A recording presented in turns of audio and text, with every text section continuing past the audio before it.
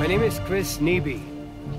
I'm the creator of the internationally acclaimed Mysterious China series, which documents the cultural heritage of China. What you see behind me is the famous Potala Palace in Lhasa, the capital of Tibet. Built over 1,000 years ago, it used to be the seat of the Tubo Kingdom. The purpose of this documentary is to clarify the issue of Tibet as it relates to China.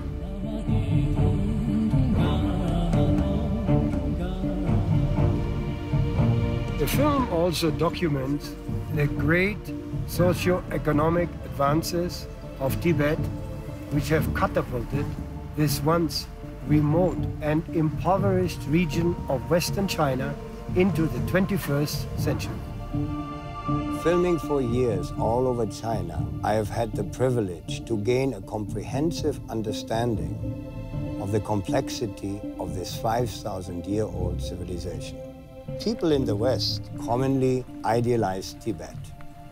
Fascinated with this so-called place of mystery, many Westerners are often disappointed not to find a heavenly fantasy land in Tibet, but a society of real people with real problems like everywhere else. However, the Tibetan and Chinese cultures face particular challenges that are connected to rapid modernization that is in conflict with age-old traditions. The esoteric storybook image many Westerners come to expect about Tibet can be traced back to the international best-selling novel, Lost Horizon, written by British author James Hilton. Written in 1933, this critically acclaimed book inspired a Broadway musical, 2 popular movies, and a BBC TV series, all of which enchanted the Western world, creating a spiritual utopia of Tibet as a mystic place of Shangri-La, the remote, idyllic hideaway where life approaches perfection. For there before us, shimmering in the sunlight, lay that mystifying, incomprehensible city of an unknown world, Shangri-La, legendary city of Tibet. It was an awesome and impressive sight. Shangri-La, who has not heard of it? Of the strange tales that a few daring travelers have brought back from its mysterious depths. Of the Dalai Lama, the living Buddha, who lives there secret and remote, revered and worshipped by the millions of Buddhists who populate the continent of Asia. However, the truth about Tibet's past and present is likely far different than most people have been led to believe. The Tibetan Autonomous Region, roughly the size of Western Europe, is located on the Qing-Tibetan Plateau, the highest region on Earth, also called the roof of the world, with an average elevation of about 5,000 meters near the altitude of commercial airliners. Over Tibet's border with Nepal, the highest mountain in the world, the cloud-shrouded Mount Everest, looms about 8,850 meters, or over 29,000 feet, into the vast sky. Snowmelt from here and the rest of the Qing-Tibetan Plateau forms life-giving rivers that have since ancient times been the lifeline of civilizations in India, Southeast Asia, and China. They are the Indus, the Brahmaputra, the Ganges, the Mekong, the Salween, the Irrawaddy, the Yangtze, and Yellow rivers. Due to climate change and global warming, the glaciers that feed these rivers have been receding at an alarming rate. scientists fear that eventually this will cause severe water shortages in the regions that depend on these rivers. Tibet is mountain-locked on all four sides by the world's highest ranges. This remote isolation made Tibet mysterious, while the development of a religion-based culture made it spiritually exotic. Tibet's isolation from the rest of the world helps to explain why for centuries this inhospitable region was not the main focus of Chinese geopolitics. In times gone by, Tibet was a nomadic tribal area. Ultimately, the tribes were united in an independent kingdom that later became a vassal under Chinese sovereignty, and over centuries, Tibet evolved as an integral part of China. The general recorded history of Tibet begins with the rule of Songtsen Gampo, who founded the Tibetan Tubo Kingdom. In 631 AD, he built the Potala Palace in Lhasa. In 640 AD, Songtsen Gampo married Princess Wencheng, a niece of the powerful Tang Emperor Taizong, who wanted to ally Tibet with the Chinese-Tang Dynasty. In the same way, intermarriage was widely practiced by European royalty to build many nations of ethnic and religious diversity. For example, the Austrian Habsburg monarchy, Scotland of the United Kingdom, and Bavaria of Germany. Over the next few centuries, the relationship between Tibet and China continued to evolve. In 822, a Tibetan king signed a treaty with the Tang Dynasty, which established a close alliance with China for the purposes of defense and trade. A bilingual account of this treaty was inscribed on a stone pillar, which still stands outside the time-honored Yogkung Temple in Lhasa. Centuries later, Marco Polo, the famous Venetian explorer, journeyed across the roof of the world to the court of the emperor, Kublai Khan, the grandson of Genghis Khan and founder of the Yuan dynasty. Kublai Khan, one of the great unifiers in world history, consolidated control of China, appointing regional leaders of his choosing. In Tibet, he appointed the Lama Pax-Pa to the General Council of the Yuan dynasty. The monk controlled Buddhism in China as well as administrative affairs in Tibet. His official seal is on display at the Tibet Museum in Lhasa.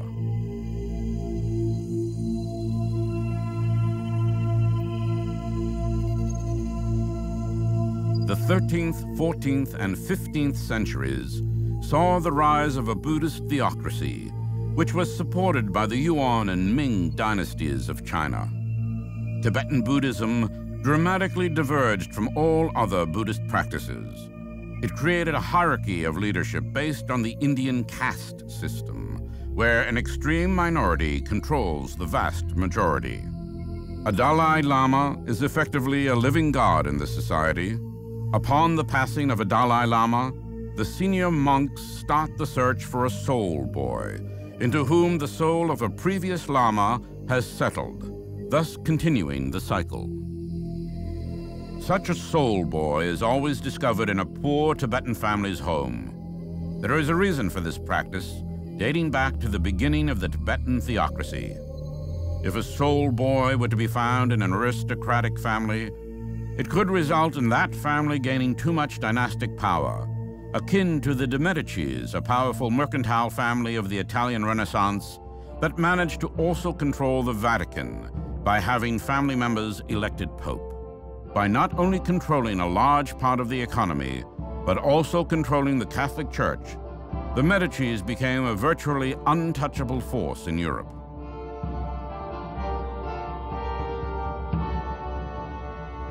Unlike the papacy, the Tibetan Dalai Lama is cultivated into his position from youth, until the soul boy reaches his mid-teens, when he can be elevated with grand ceremony to the position of Dalai Lama. One of the senior monks acts as regent. Thereafter, the Dalai Lama takes full control until his death. Let's take a step back to examine the roots of Tibetan Buddhism. Buddhism was introduced to Tibet in the 7th century AD and steadily grew in power over the next centuries until it culminated in an oppressive theocracy.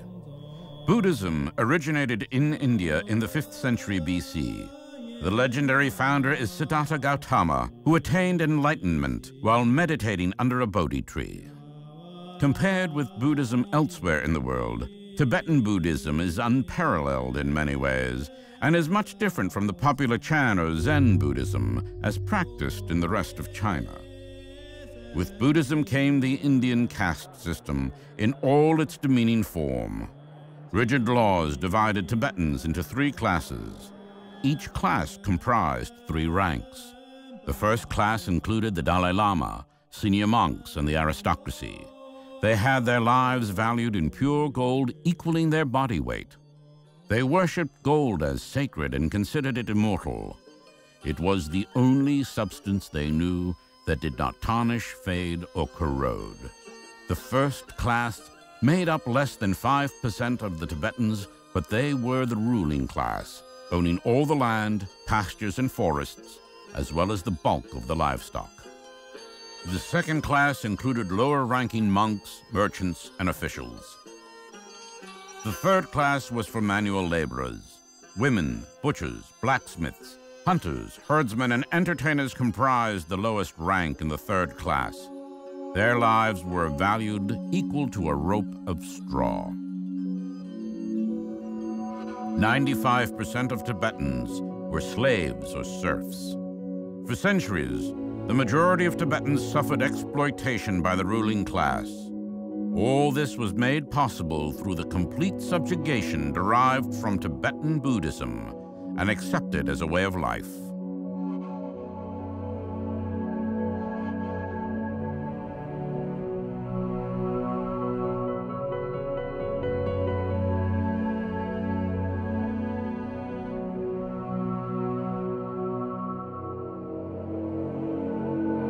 In the dungeons of the Potala Palace in Lhasa is an ominous museum, the Zol Jail.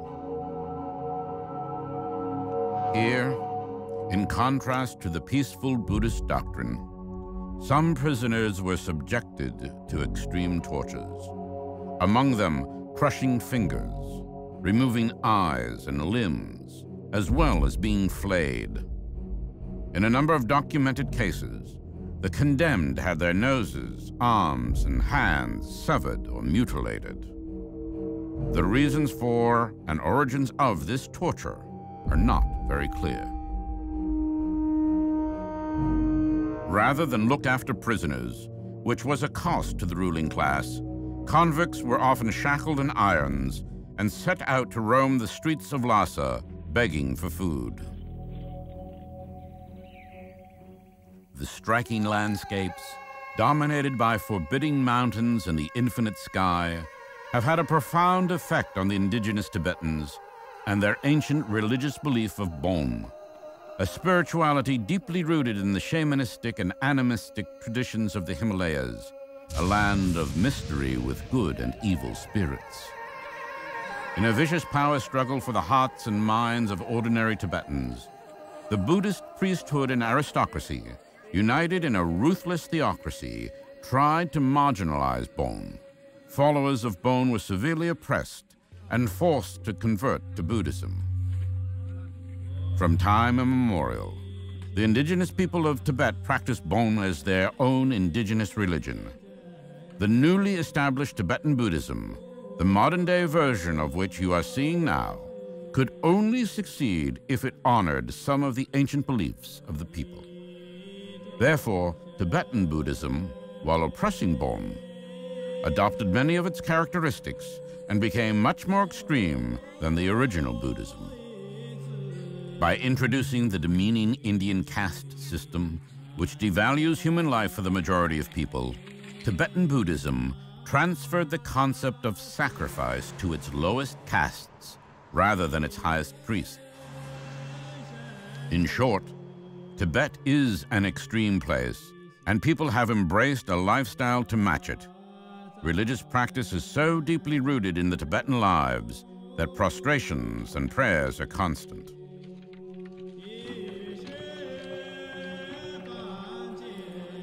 Turning the prayer wheel is equivalent to reciting scripture, and so pervasive that it defines daily life.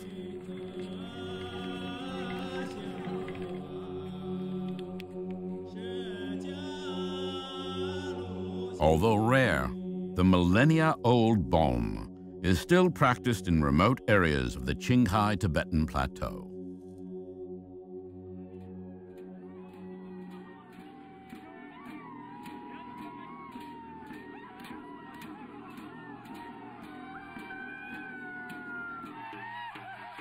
For the next few minutes, we would like to immerse you in the ancient spirituality of Tibet, which has directly and indirectly defined life in the region.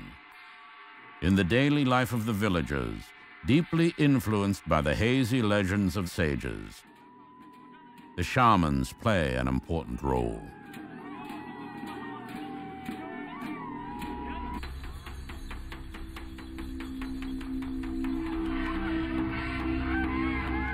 Through hypnosis, witchcraft, blood rituals, and animal sacrifices, the shamans induce mystic fear and spiritual healing as they disperse their divine powers to the rhythm of sacred rattle drums.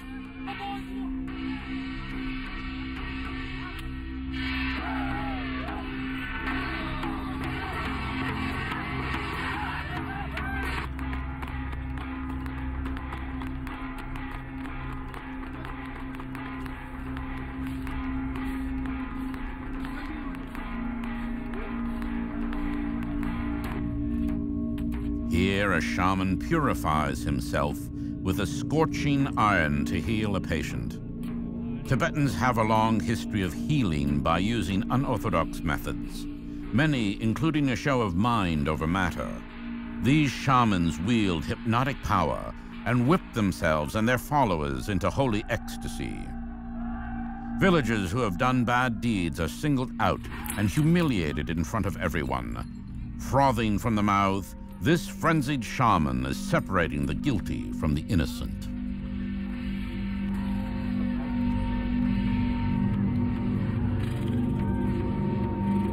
Sacrificial piercing is spiritual cleansing for some and a show of bravery for others.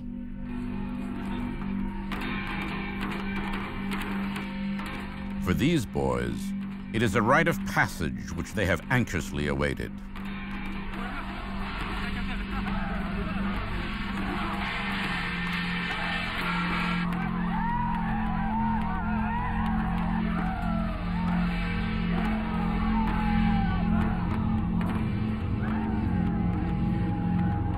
The Bon religion emphasizes animal sacrifices to satisfy the Almighty.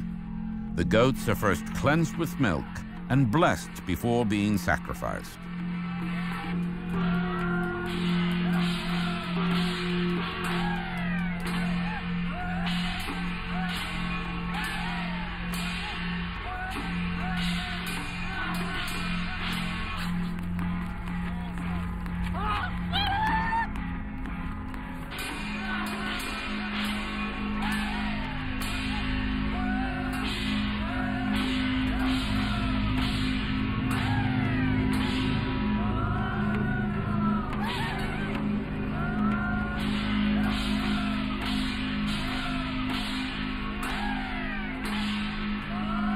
By having made the blood sacrifice, the shamans are now empowered to bless their followers.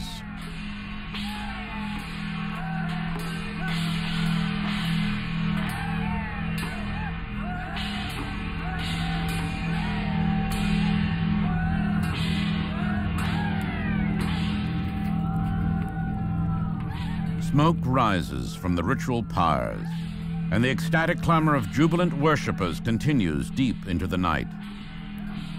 The auspicious fires burn past midnight, when the mournful sound of the conch horns call the faithful to rest.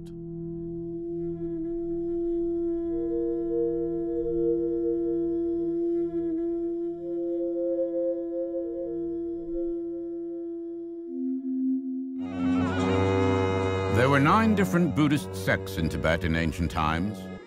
These sects competed fiercely for influence and privileges. Following bitter rivalry and strife, the Gelug sect emerged as the dominant force and affirmed its hold on Tibetans. Fully supported by the Qing Dynasty, which lasted from 1368 to 1644, the Gelug sect, also known as the Yellow Hats, continued to firmly establish their absolute political power and influence that lasts to this day. After the fall of the Qing Dynasty, the Gelug sect was also fully supported by the Qing Dynasty, which ruled China from 1644 to 1911. Further establishing China's integration of Tibet in 1727, the 5th Qing Dynasty Emperor, Yongzheng, posted 2 high commissioners known as ambans in Tibet. Through these positions, the Qing Dynasty controlled defense, foreign affairs, and finance. In 1791, after the Qing Dynasty quelled a British-backed Nepalese invasion of Tibet, the positions of the ambans were reaffirmed. Only 2 years later, the Qing Dynasty issued the 29 Articles of Ordinance for the more efficient governing of Tibet. The rule of drawing lots from a golden urn to confirm the reincarnated soul boys was initiated. As a result, by 1793, the Qing Dynasty controlled the confirmation of the reincarnated soul boys of the Dalai Lamas, as well as Panchen Lamas, who are the 2nd highest religious figures in Tibet, and the appointments of the ambans, who controlled administration and defense. Up to this point, the integration of Tibet into China is quite clear and without contest. However, the next few centuries would be challenging for China due to the sudden interest of the West in monetizing the Asian continent, mainly India and China. The effects of Western conquest in Asia are an entire issue unto themselves, although parts of that story are very relevant to the understanding of Tibet and the amount of energy China could afford to devote to protecting its sovereignty over it. Ultimately, Britain managed to control parts of China until 1997, when it finally relinquished administration of Hong Kong. The next section of this film outlines how the past few centuries, riddled with foreign conquest and internal struggles, shaped the Western view of Tibet. This all culminates in 1913, when the disgruntled 13th Dalai Lama, supported by the British, proclaimed self-administration during a major transition in Chinese leadership. The context of this proclamation has often been skewed to make China's claim on the region seem unjust, but the truth is fairly clear once explained.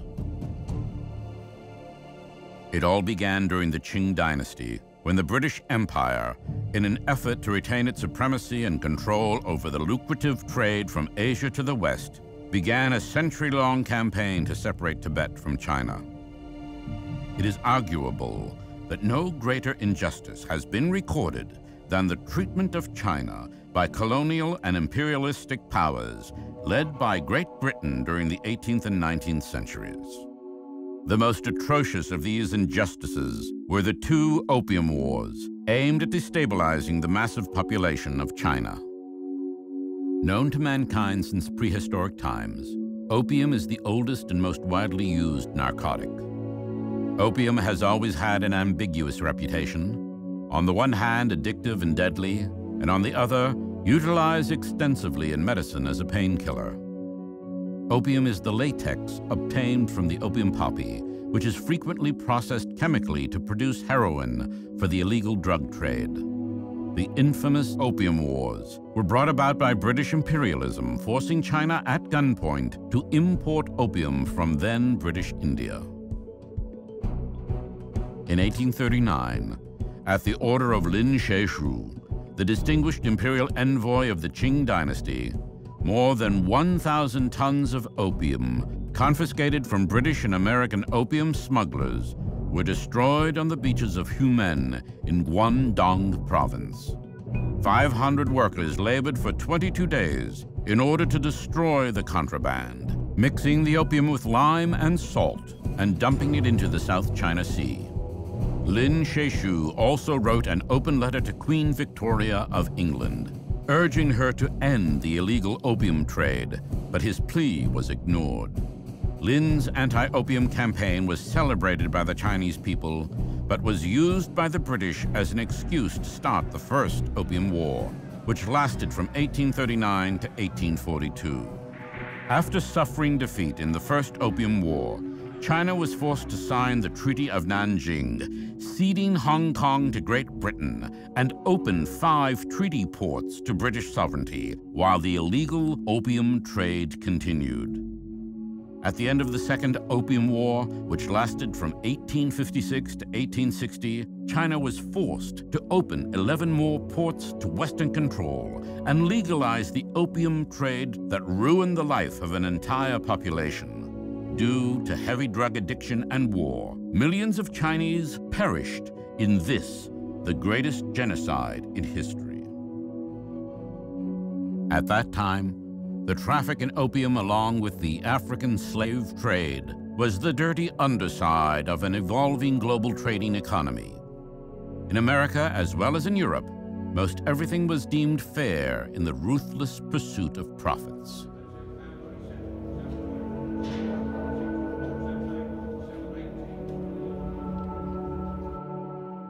Karl Marx noted, "Britain is seeing a repetition of what happened on a gigantic scale in ancient Rome.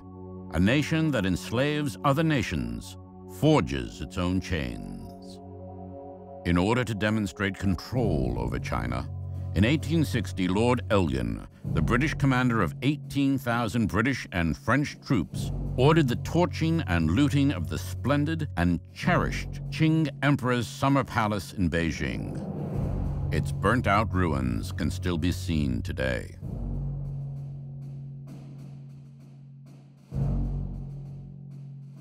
From India, then known as British Raj, the crown jewel of British imperialism for over 100 years, efforts continued to separate Tibet from China.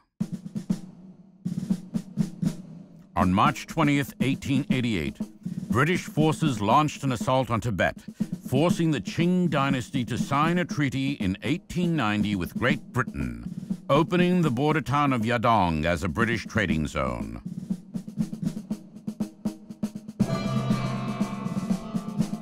Adding to the problems of the Qing Dynasty and making Tibet a lower priority were the continued military aggressions of Meiji Imperial Japan, which culminated in the First Sino-Japanese War, lasting from 1894 to 1895, and fought primarily over the control of Korea, which at that time was a vassal state of China. After more than 6 months of fighting, the Qing Dynasty was forced to sign a ceasefire known as the Treaty of Shimonoseki. In this treaty, China had to recognize the independence of Korea and cede to Japan in perpetuity the Liaodong Peninsula as well as Taiwan and the Penghu Islands. Imperial Japan also annexed the uninhabited Diaoyu Islands as war booty and incorporated them under its sovereignty, which is an issue playing out in Asian geopolitics today. Put in simpler terms, China was stuck in a chaotic cycle, fending off imperial colonialism from many separate nations. Each had its own agenda, sometimes fighting one another, but none favored a unified China. British efforts to destabilize China continued well into the 20th century. In 1904, yet another British military expedition under the command of Colonel Francis Younghusband brutally invaded Tibet and reached Lhasa in an effort to gain control over the region.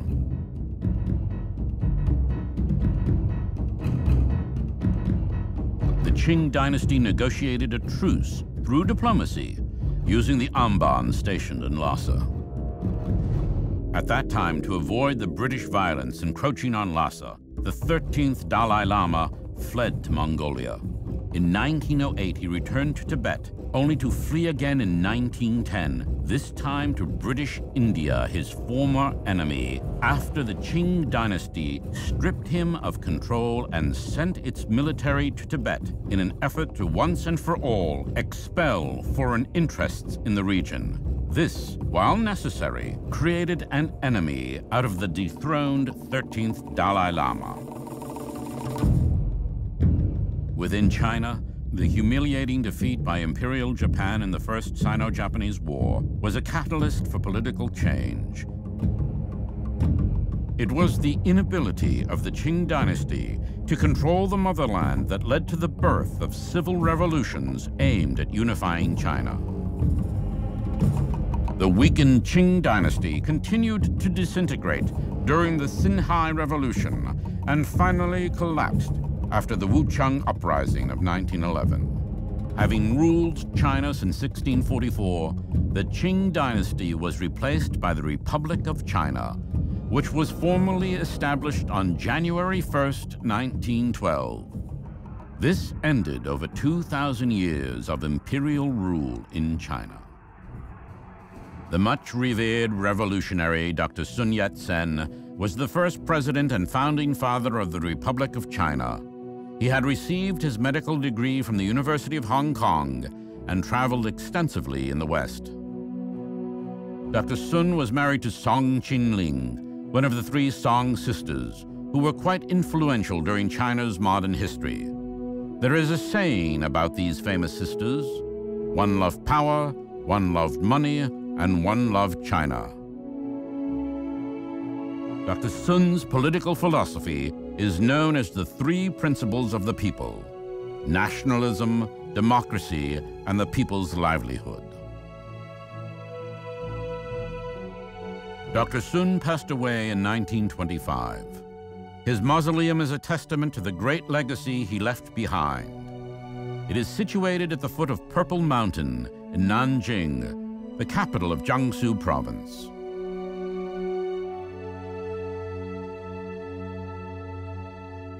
After the founding of the Republic of China by Dr. Sun, the disgruntled 13th Dalai Lama returned from British India and was offered an olive branch by the new Chinese Republic. Rejecting the offer and encouraged by newfound British support, the 13th Dalai Lama proclaimed self-administration for Tibet. It is this moment that is the crux of any debate over Tibet's sovereignty. Even the British, who supported the Dalai Lama's self-administration, did not officially recognize the independence of Tibet. It is clear, looking back in time, that this was actually just an attempt at subterfuge.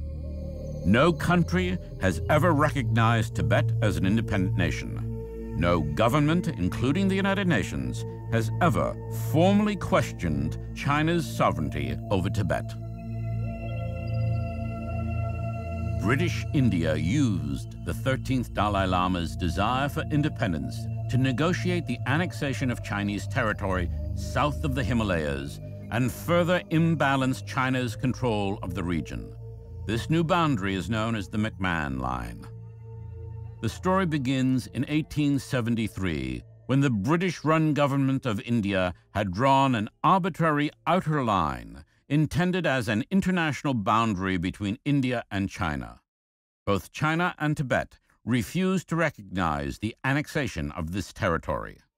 Then, 40 years later, in 1914, representatives of Great Britain, the new Republic of China, and Tibet attended a conference in Simla of British India regarding this border dispute. However, this time, the 13th Dalai Lama had a different agenda. No agreement with China was reached about the so-called McMahon Line, named after the British diplomat Sir Henry McMahon, who was the chief negotiator at the conference. Despite this, the conference concluded with a treaty signed only by Great Britain and the delegates of the 13th Dalai Lama, confirming the annexation of over 90,000 square kilometers of Chinese land by British India, now a major portion of the Indian province of Arunachal Pradesh.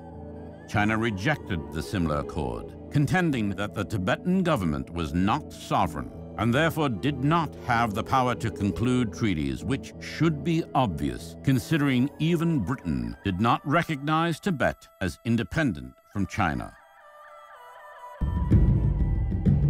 Decades later, in October 1962, Chinese and Indian troops clashed at the McMahon Line. The war ended exactly 1 month later when China declared a ceasefire. To this date, the annexation of Chinese territory remains unresolved. After its founding in 1912, the young Republic of China for decades endured its warlord period, a civil war, and a brutal occupation by Imperial Japan from 1931 until 1945, putting the issue of Tibet on the proverbial back burner. To illustrate the severity of China's problems, allow us to visit the site of one of the most horrific atrocities committed during Imperial Japan's occupation of China, known as the Rape of Nanjing. It raged on for months, with over 300,000 civilians being savagely slaughtered.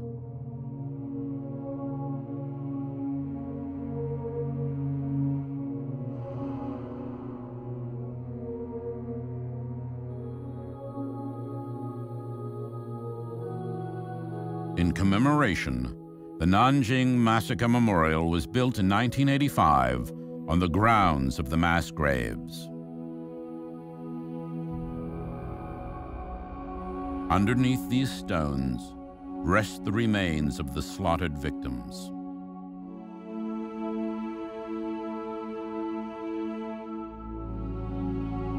To this day, no Japanese government has apologized to China for the war crimes of Imperial Japan.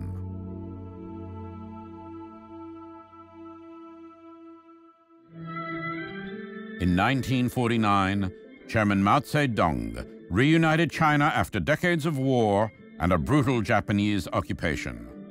Meanwhile, the 13th Dalai Lama had passed away, and the young 14th Dalai Lama had taken his place.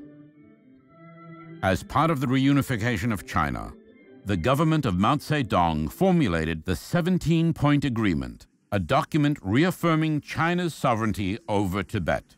On May 23, 1951, representatives of the 14th Dalai Lama signed the agreement in Beijing. This agreement was returned to Lhasa and followed by a telegram on October 24, 1951, from the 14th Dalai Lama to the central government in Beijing, indicating his enthusiastic acceptance.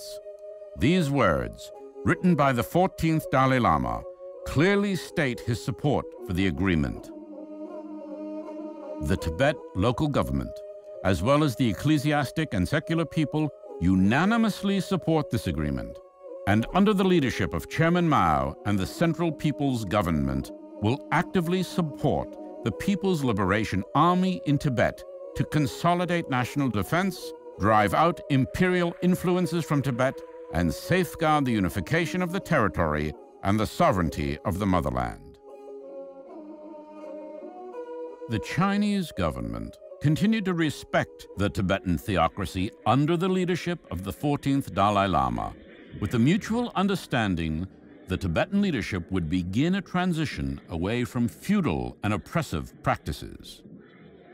Both the Dalai Lama and the Panchen Lama were repeatedly honored guests of the central government in Beijing. Hadas, the long white silk scarves seen here, are the traditional Tibetan sign of welcome and respect.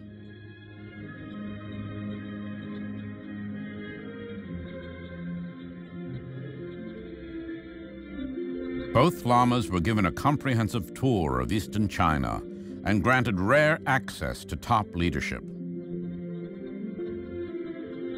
The 14th Dalai Lama was also appointed deputy chairman of the Standing Committee of the National People's Congress. However, the failure of the Tibetan theocracy to shift towards the central government's more progressive policies became problematic. As a result, 8 years later, in 1959, encouraged and supported by separatist Western interests, namely the CIA, the senior monks and upper-class Tibetans challenged China's rule, resulting in an armed rebellion.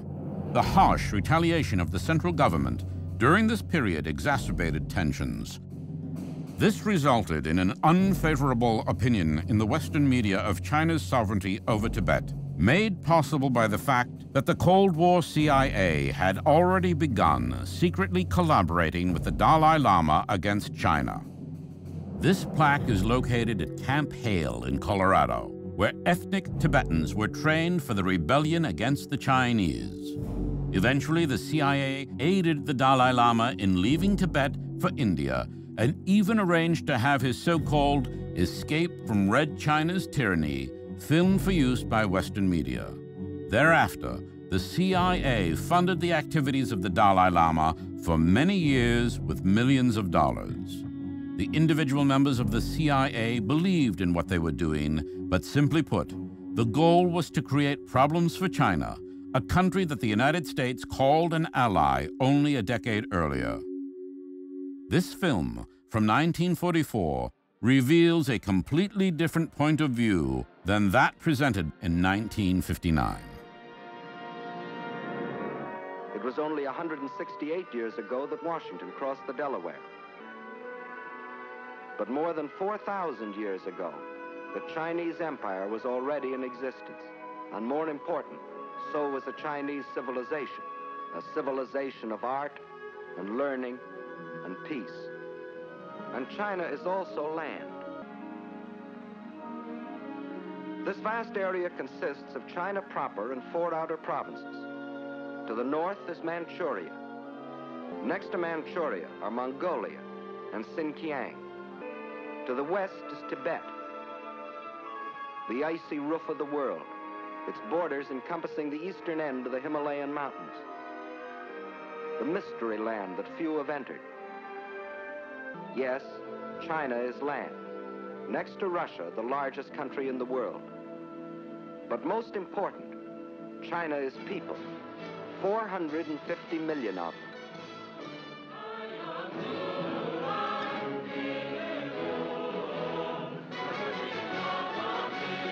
Of every 5 persons on the face of the earth, 1 is a Chinese. And since 1/5 of all the human beings in the world are Chinese, we should know what sort of people they are. Well, in all their 4,000 years of continuous history, they have never waged a war of conquest. They're that sort of people. They developed the art of printing from movable type. They invented the mariner's compass, without which no ocean could be crossed.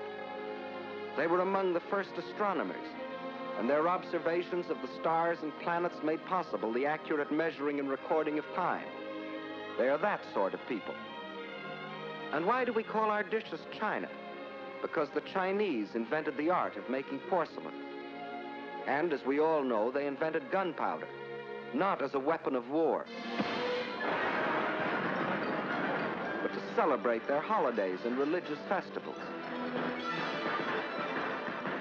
And it was one of China's great philosophers who, 500 years before the birth of Christ, gave mankind these words: "What you do not want done to yourself, do not do to others." They are that sort of people, enriching the world in which we live.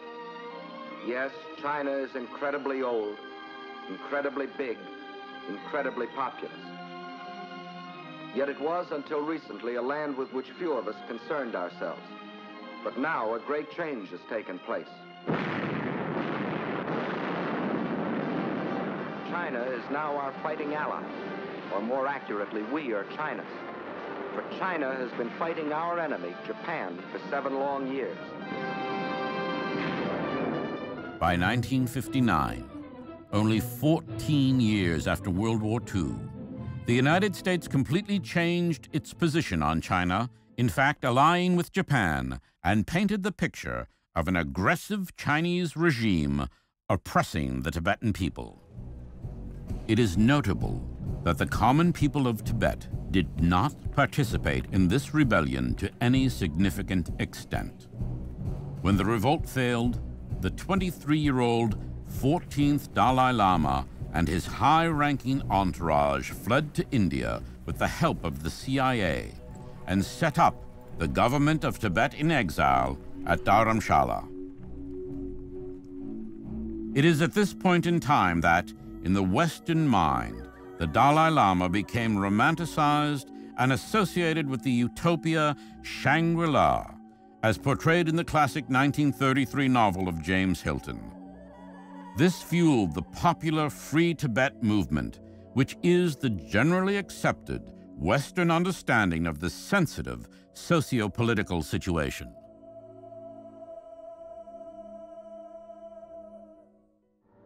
The Dalai Lama reaches safety on Indian soil after a 14-day trek across the Himalayas, a fugitive from Red China's bloody repression of the Tibetan Revolt. Now safe on Indian soil and free to speak his mind, the Dalai Lama charges that Beiping broke every promise to respect his country's independence and firmly denies Red claims he left Tibet against his will. The Dalai Lama wrapped himself in the positive message of peace and harmony. The Western media continued to promote this image, but the exploitative nature of the Tibetan Buddhist theocracy has never been a point of discussion. In 1959, China once and for all abolished the Tibetan theocracy, as well as the caste system and its privileges of slavery and serfdom. Celebrating their newfound freedom, the liberated Tibetans enthusiastically burned their indenture and debt bondage documents. Extensive land reforms were enacted, and former slaves and serfs became free men and successful farmers, tilling their own land and herding their own cattle. Life has changed beyond recognition in Tibet since 1959. Over the next few minutes, you will see the positive changes that have occurred over recent decades, some that have posed unforeseen problems, but the overwhelming majority of which have offered opportunity and lifestyle changes unthinkable before 1959. The Chinese government adopted a series of far-reaching incentives and preferential financial policies toward Tibet. Chief among them, Tibetan farmers and herders are exempt from taxation. For as long as people can remember, Tibet had been dominated by subsistence farming. With little arable land, the raising of livestock was the primary occupation of most Tibetans. Now the economy has started to evolve beyond the raising of livestock, developing environmentally friendly agriculture.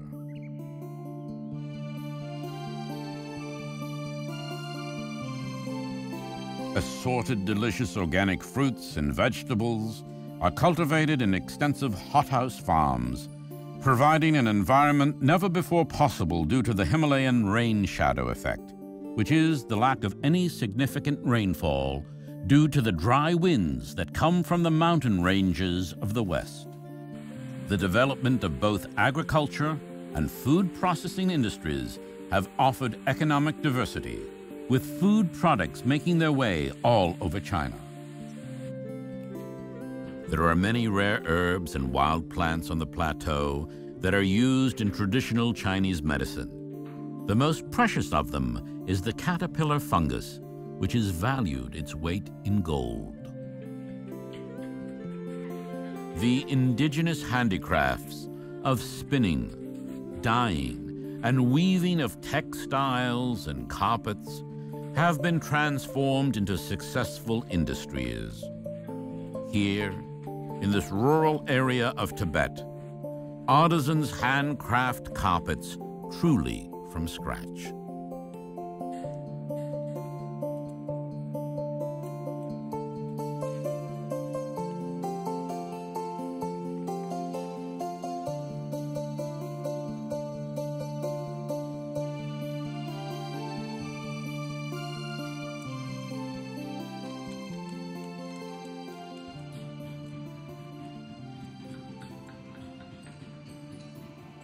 Contributing to the Qing-Tibetan Plateau's economic success are large deposits of zinc, copper, lead, lithium, boron, and salt. However, mining on the Qing-Tibetan Plateau is restricted. Rich hydro, solar, and wind energy resources also exist on the plateau. Tibet is home to another form of environmentally sustainable energy called geothermal power. Originating at the fault lines of Earth's tectonic plates, geothermal power is difficult to harness, but has the potential to help offset our dependency on fossil fuels. The ecological balance of the Qing-Tibetan Plateau and its wildlife are both protected.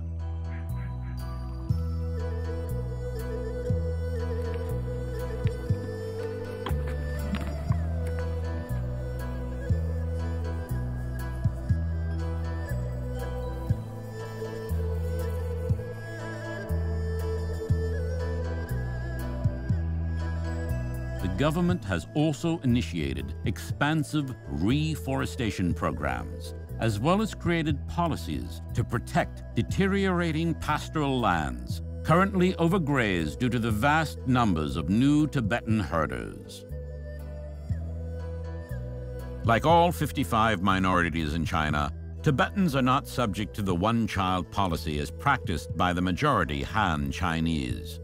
Since 1954, the Tibetan population has almost doubled from 2.8 million to 4.5 million. The average life expectancy has increased dramatically from about 35 years to 67 years today. The reasons for this spectacular improvement of life are many, but chief among them are Chinese government-supported programs for better nutrition, healthcare, housing, and education. The 9-year compulsory education requirement has all but wiped out illiteracy in Tibet, which before 1959 lingered around 95%. School children in remote rural farming and pastoral areas are entitled to free board, lodging, and tuition. The number of highly educated Tibetans continues to increase, representing a major force driving Tibet's socio-economic development. Currently, there are more than 14 Tibetan language periodicals and 10 newspapers available. Radio and TV broadcast around the clock to even remote areas of Tibet. The creation of a state-of-the-art infrastructure and communication system has led to an economic boom in Tibet. It also resulted in a considerable rise of earnings for farmers and herders, as well as higher disposable incomes for urban dwellers. Affordable housing and an extensive social safety net are also available. Tourism has greatly expanded, especially after the 2006 completion of the Qing-Tibetan Railroad, which is the most important investment in China's Western development strategy. This train is a marvel of environmentally friendly engineering that had to cope with oxygen-deficient, earthquake-prone terrain along the ancient gateway to Tibet, the Tanggula Pass, part of the majestic Kunlun mountain range.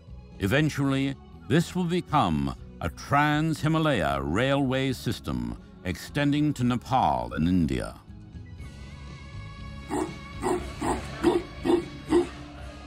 Historic architecture is being protected and preserved. Major renovations and repairs of monasteries take care of these architectural treasures, which harmoniously combine Indian, Nepalese, and Chinese design. There are more than 1,780 monasteries and temples in Tibet, with almost 50,000 resident monks and nuns. A unique artistic expression of the Tibetan culture is the tanka. This is a religious painting done on fine linen or silk. Talented artists finely paint religious scenes, using natural mineral and plant colors that are mixed with ox bile to retain their brilliance. Rare tankas, some of them so massive as to cover a hillside, are only shown during special monastic celebrations.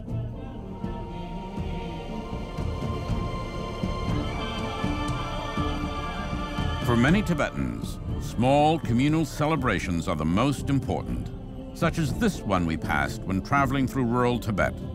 They bring villages together, and united, they pray for greater well-being.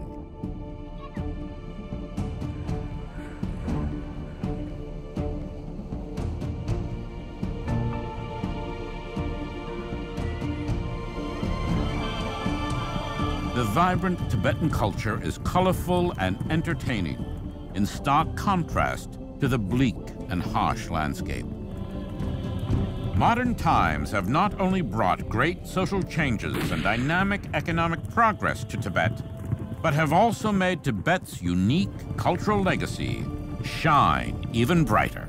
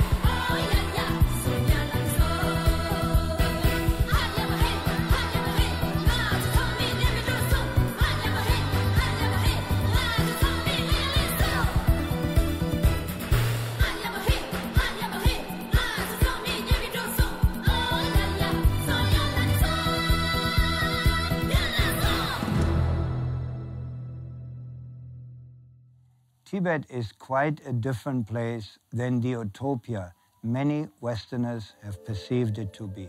The esoteric storybook image of this remote land is in sharp contrast to Tibet, both in the past and present. It may be difficult to imagine just how remote Tibet has been for the vast majority of its history.